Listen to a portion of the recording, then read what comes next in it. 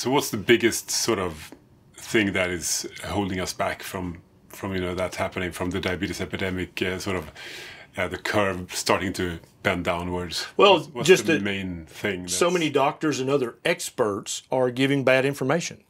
And so many people think they actually know what a human being should eat, but in reality, they don't know at all. And what they're eating every day is making them sicker and sicker. And so it's partly that, just the wrong information that's still being given by many doctors and nutritionists and dietitians, but it's also just the inertia of the old way of thinking. It takes a while for that sort of thing to die down and for the echo of the lie to just stop echoing through the community from family member to family member. Oh, you shouldn't eat bacon, it's bad for you, and oh, you should eat more whole wheat, and we think these truisms are actually good and useful, meaningful advice, but they're really not. They're really backwards. And as more and more people discover this, I hope that echo of the lie will just die down and go away.